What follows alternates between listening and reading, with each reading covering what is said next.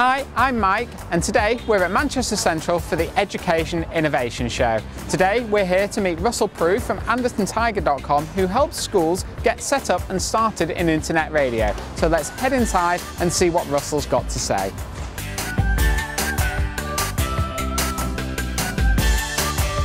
Mike, I'm Russell Prue. I'm the founder and managing director of Anderton Tiger Broadcasting. We make school radio equipment and do live show broadcasting. By accident, really. I'd done a little bit of radio as a student, as most of us have done, really. A tiny bit when I was very young on Timmy Mallett's radio show on BBC Radio Oxford. I remember we used to do a Wednesday show. It was hit or miss, and as a local DJ, I was a mobile DJ at kind of 13 years old, going around doing school discos and stuff, and so I was invited into the studio, and I kind of liked that, and I then left it alone, a little bit as a student, a bit later on. But coming back to it as a teacher trainer, I wanted to find something that young people could just get their teeth stuck into, that had some theatre, some elegance, some excitement, some motivation, some kind of deadline working.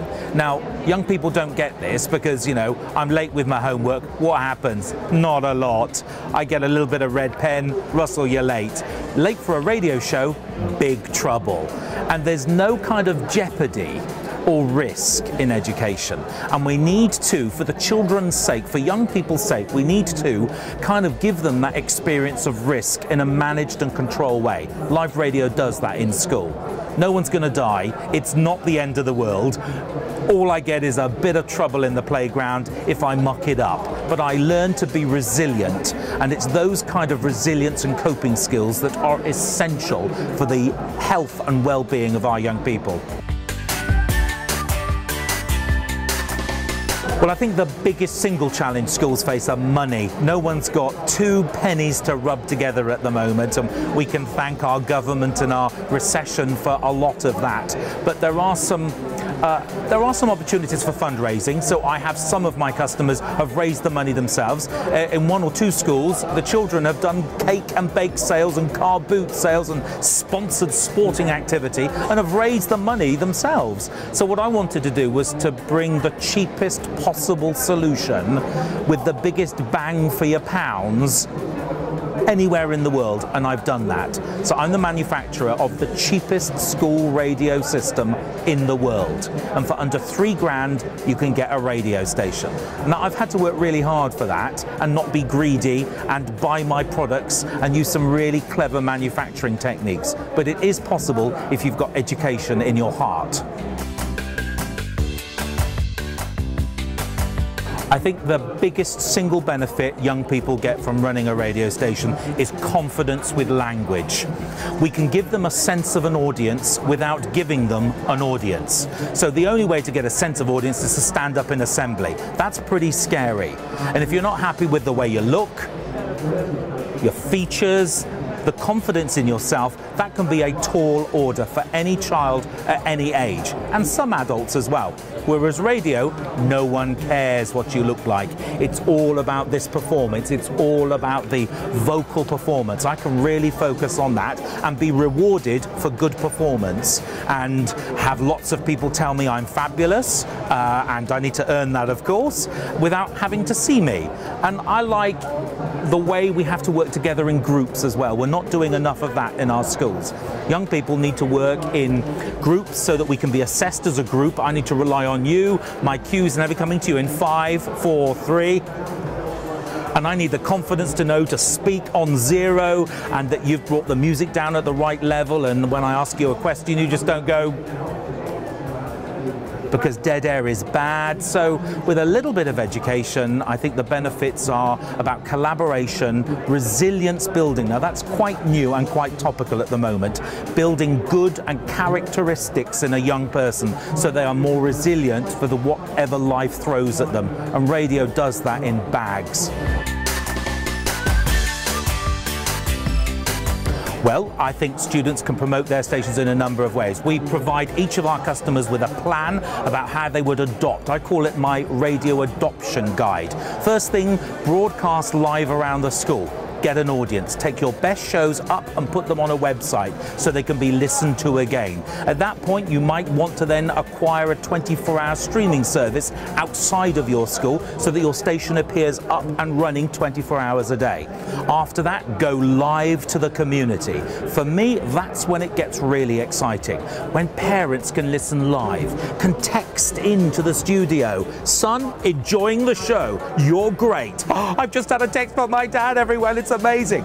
You might have a debate, you might do a homework club, you might discuss sensitive issues that are hard to discuss in school, like health, sexual well-being, a whole range of stuff that we still find with our British values difficult to discuss in school. Really easy to do on the radio. No one's embarrassed. We can have a really good question, a really good answer on a whole range of subjects. And involving the community gives us the opportunity to raise some money.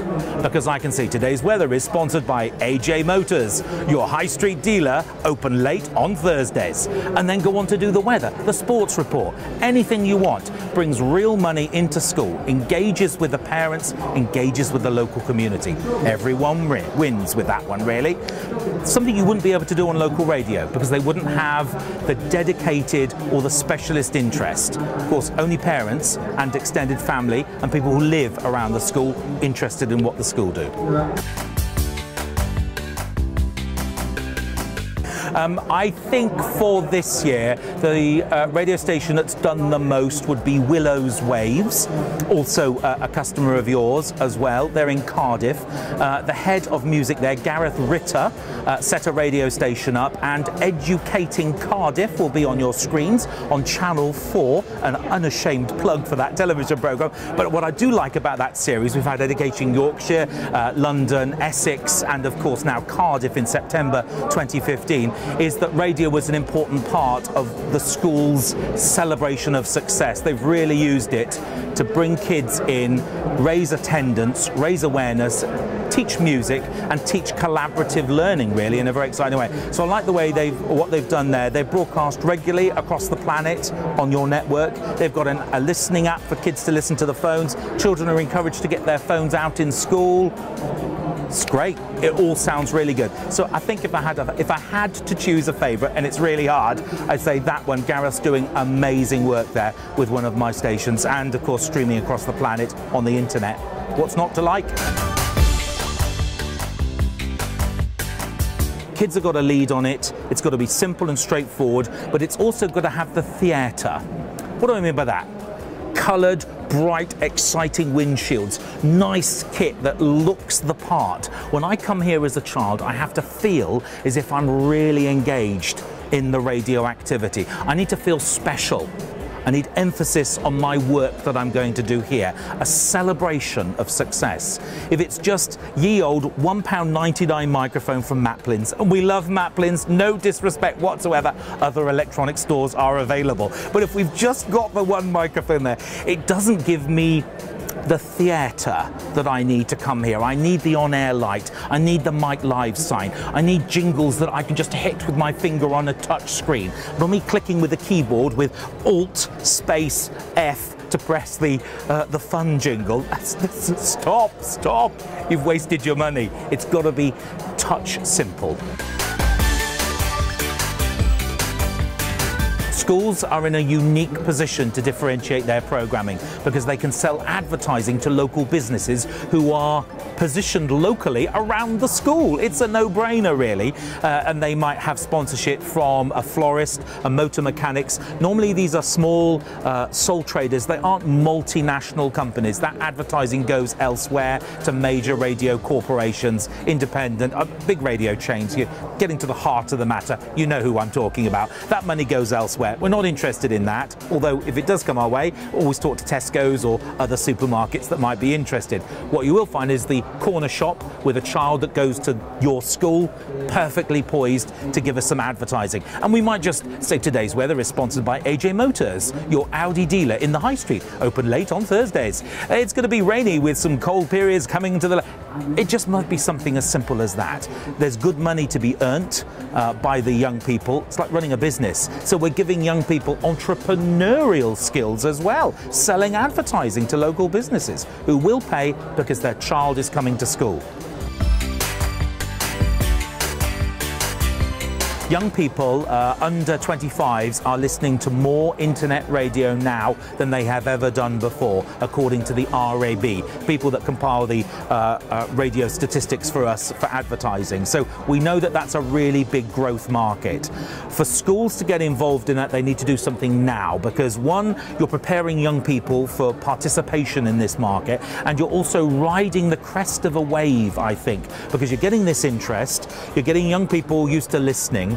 The biggest difference, I think, about radio and other types of media, you can always do something else whilst you're listening to the radio. You can't do anything else if you're concentrating on something visually. So if it's a TV station that the school have, to do something in the evening, really hard work. To do something live 5 times a day, incredibly or prohibitively difficult. Whereas radio is quick, easy, cheap and very effective. And for me as an educator, hits all the educational outcomes much more easily than doing TV. I would like to see every school in the country with their own radio station, and you think, well, that's impossible, but it isn't. They all exist in communities, and it's generally those communities which listen to the radio. I've set a website up called schoolradiocalendar.org, which is a free publishing site where schools go and say what they're broadcasting. So you can look through today's broadcast, live radio stations. You don't have to be one of my customers to register for free. I personally fund this myself because it seems like a good thing to do. And live means live, and it means now, so that listeners can interact with it. This is why live radio is so much more exciting than podcasting, because once you've done it, that's it. And for me, educationally, it's hard for the kids to let go of the podcast. I'll just go back and edit it a little more. I'll just put some more. Live is live. Can we do that again, Russell? No, it was live. And it's taking kids up to that cliff edge and showing them what the look down looks like. This is what it feels like. This is the experience of life. Oh, I'm so sorry, I meant to say. That's an important skill for young people.